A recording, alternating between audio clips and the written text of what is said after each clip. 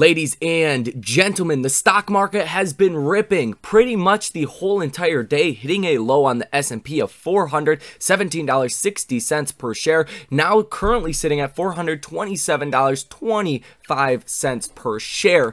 Now, the stock market is being held up simply due to four companies. This is the most alarming thing, because if you look at something like AMC, well, AMC is down 1.89% today. Some other stocks are down as well. But what is really pushing the markets up is Apple. They're up 4.5%, and they report earnings after the bell today. Amazon up almost 5%. They also report earnings after the bell. PayPal reported earnings yesterday, up 12%. Facebook as well, up 18%. So it's really the large players here that are controlling the markets, and we could be in for some more panic here in the short term. It all comes down to Apple and Amazon earnings, and these are really the two companies that I think are going to be most hit by inflationary costs that will not put up good numbers, right? A lot of the stocks, all of basically the large tech stocks that we have seen reporting so far, they've all been in the tech sector, but more specifically in the cloud and internet sector, like your Microsofts, like your Google, like your Facebook. They have not really seen commodity price inflation in the way that Apple or Amazon will, and they are also companies that are more revolved around advertising, right? Facebook, Google, that's all advertising. Microsoft is more products, right? Like Azure. Products that companies cannot operate without. Now, in my personal opinion, I am bearish on Apple and Amazon because I think, quite frankly, they had all of their demand pushed up very, very fast. I think over the past 2 years, with all of the funny money out there, you've seen a lot of people go out and already buy those iPhones, those AirPods, that MacBook, right? People have went out and got those things already. So Apple is trading at a very rich multiple. It's over double the multiple still of Facebook, and Facebook has gotten absolutely destroyed. Apple has really held up the whole entire markets. But if you do look specifically at Apple's revenue, Apple was a stagnant company from 2018, 2019, and 2020. They really didn't grow top line or bottom line revenue numbers that much. So what has essentially happened is 2021 was a great year. People went out and they bought all of these Apple products. Apple had record profits, record revenue. Well, those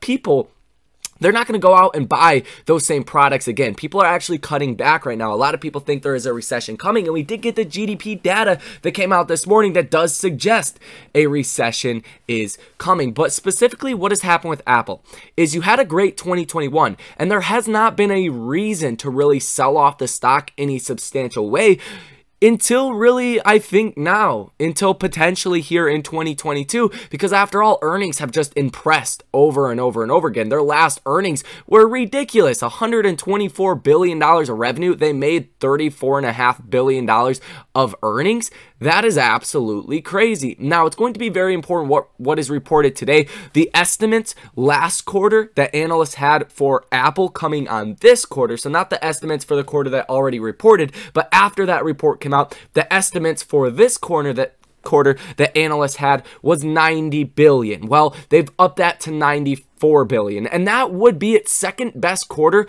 we have ever seen in Apple's history, as far as I can tell. They've never had a quarter really over that high $80 billion revenue mark besides Q1 2021, and then these other two quarters, Q2, Q3, were in the 80 billions, and then that Q4 with the holiday shopping season was just absolutely ridiculous. So there has not been a substantial upset to Apple's stock, to Apple's earnings, to really make people, sit there and question, like, should we be valuing this company, double what we value Apple or Facebook at? So this could be its make it or break it moment, and it's going to be very big for the stock market. If Apple reports well, the stock market is going to rally. If Apple tanks, if Amazon tanks, the markets are going to tank in a very, very substantial way. And I don't care which way it does go. I do have puts on Apple, and I do have some S&P 500 puts, but it could still go either way, and I don't want to be naive to that fact. But the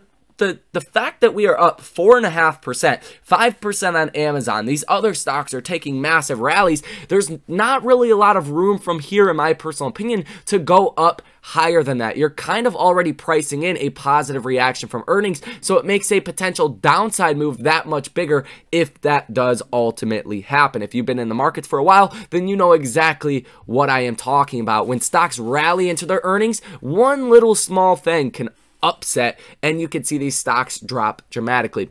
But what happened with the GDP today? And next week is going to be another main catalyst, so I do want to talk about that as well. But it says U.S. GDP fell at a 1.4% pace to start the year as pandemic recovery takes a hit. It says gross domestic product in the U.S. declined at a 1.4% pace in the first quarter, below analysts' expectations of a 1% gain. So they were expecting a 1% gain. We declined at 1.4%. That is telling you that we are heading closer to a recession, and these recession odds are definitely, going up, right? A recession is 2 declining quarters of GDP growth. If we head into, Q2, Q3 and growth is really slowing down, you could see a recession by the end of this year, if not almost with certainty in 2023.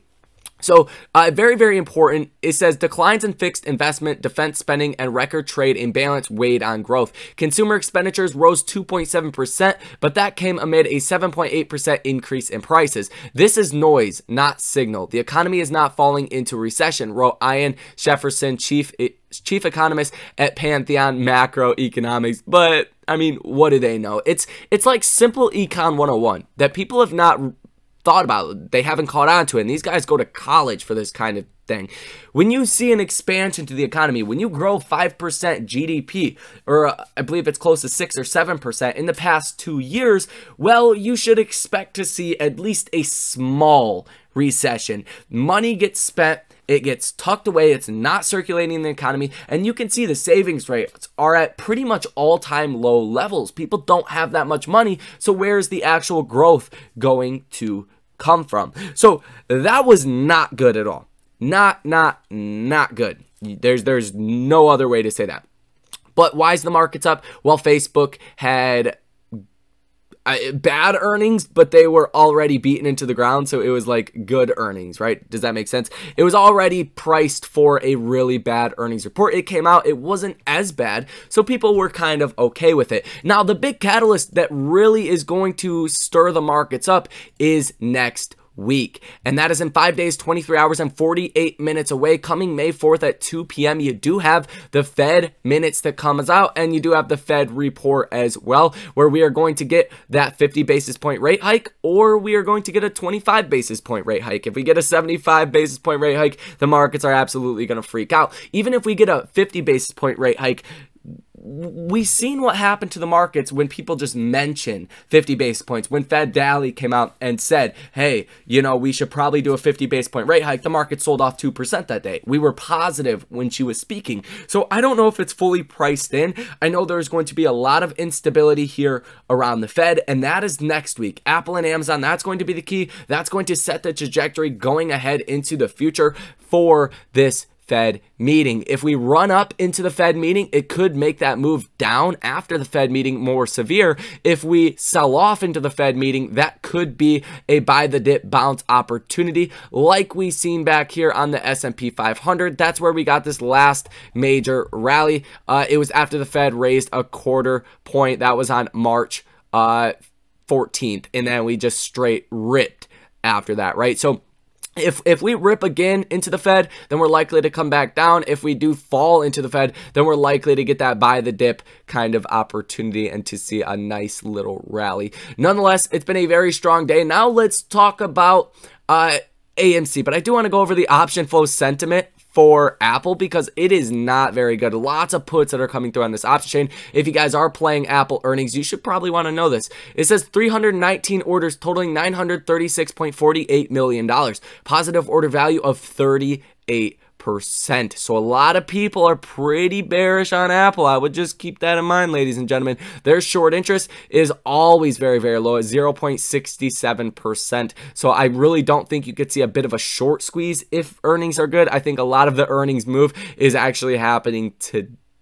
day. So nothing to freak out about, but definitely keep it on your radar, especially if you are playing Apple earnings. Now let's go ahead, let's talk AMC, because what the hell is going on with AMC stock today? Well, if we look at the option activity, you can see 20% positive order value, just tons of puts coming through. Like, the put aggression here is absolutely ridiculous. Like, all of these are puts, and they're for very large amounts of money. You can see $362,000 right there. All of these over, pretty much all of them over $100,000 for these put options coming in, a lot of them for May 20th around the $15 put. They obviously want to keep the stock down. Now, we are seeing 17 orders totaling $2.87 million, positive order value of 20%. Over the past week, 144 orders totaling $37.99 million, positive order value of 18%. Short interest of free float is sitting at 18.95%. That is obviously a load of bullshit. You can see the stock's down 2% today. That's a lot of shorting activity that is not being factored in. Only saying 2 million borrowed shares. That's just simply not true.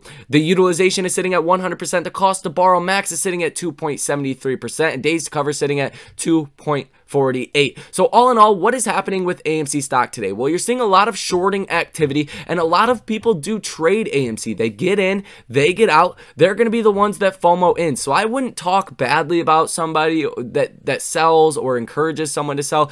I would look at it like that's more dry powder coming in once a catalyst comes out for AMC. We know AMC has earnings here in the next couple of weeks, and likely some great announcements to announce, as well as really good earnings. So I think there's a lot of opportunity here to really see a major rally. And after all, throughout all of this downturn that we have seen in the S&P 500 as of recently, AMC has really been cushioned from a lot of it. Certain days where stocks were down 5 to 10%, AMC was down 2%, right? So you're kind of seeing that flip-flop where the markets are doing good and now AMC is doing worse than the markets. It's going to act like this, but I think we are truly primed to see the MOAS from here until the end of the year as liquidity does tighten, as there is less money to service those margin calls. Inevitably, once a catalyst comes out for AMC and the stock does rally, that's going to be the 10D time, baby. So that's going to be all for this video. Hopefully you guys found some value out of it. If you did, hit the like button, subscribe to the channel. If you guys want to join the trading community, link down below in the pinned comment. That is going to be all. Thank you guys for watching. I will see you in the next one.